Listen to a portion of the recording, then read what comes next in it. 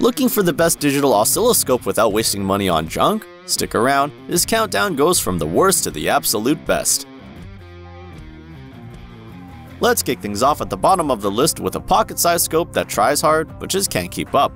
The FNIRSI DSO2C10 is compact, affordable, and looks pretty slick for a basic handheld device. But when it comes to actual performance, it's more of a toy than a tool. With a tiny 200 kHz bandwidth and a single input channel, this scope is only useful for the simplest signals. Think basic hobby electronics or automotive sensors. Its small screen and basic trigger modes make it easy to use, and the USB-C charging is definitely convenient on the go.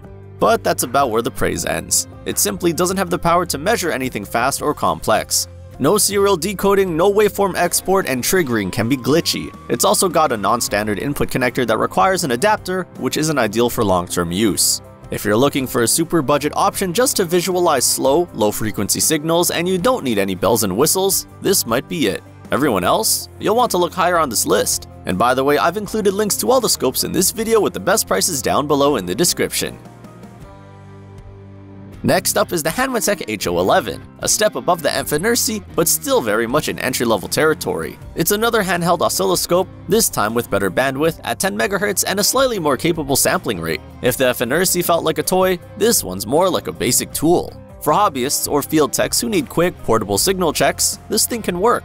It's rechargeable, fits in your hand, and it's super lightweight. The 10 MHz bandwidth is enough for basic analog circuits or slow digital signals. If you're debugging something simple and need a quick look at the waveform, it'll do the trick.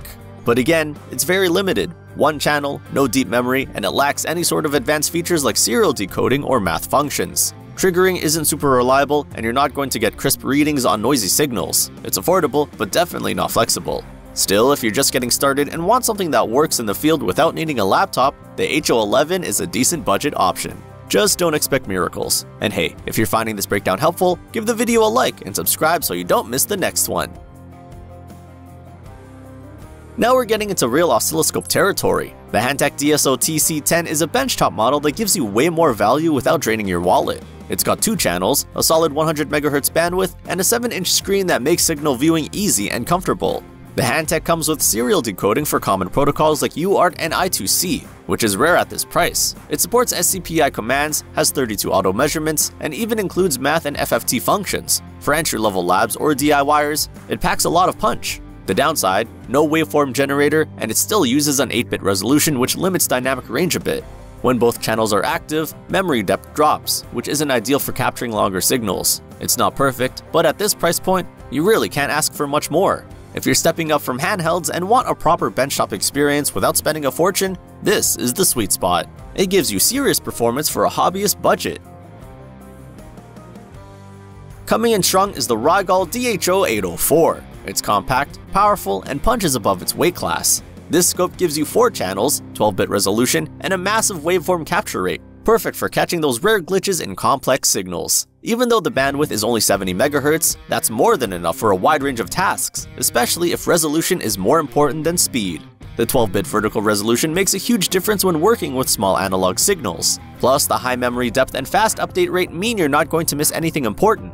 It does share resources across channels, so performance dips a bit when you're using all 4. And while it includes great visualization tools and connectivity options like HDMI and LAN, serial decode features may require additional licenses or upgrades depending on the model. If you need high signal detail and multi-channel capability and you're okay with the 70 MHz cap, this is a solid mid to high-end pick. Ideal for engineers, advanced hobbyists, and anyone working with complex analog systems. And finally, here's the king of the list, the Siglent SDS1202XE. If you're looking for a digital oscilloscope that does almost everything right, this is it. It's fast, reliable, and packed with pro-level features, all at a mid-range price point. You get 200 MHz of bandwidth, a sharp 7-inch display, and some of the best waveform capture speeds in its class, up to 400,000 updates per second. It also comes loaded with serial decoding, deep memory, multiple trigger types, and fantastic signal clarity. It's basically a top-tier scope without the premium price. Sure, when both channels are active, the sample rate dips a bit, but that's common at this price. The fan's a little loud and the UI isn't the fastest. But those are minor trade-offs for what you're getting. Whether you're a student, engineer, or electronics enthusiast, this is the one to beat. It hits the sweet spot of performance, price, and versatility, and that's why it tops our list.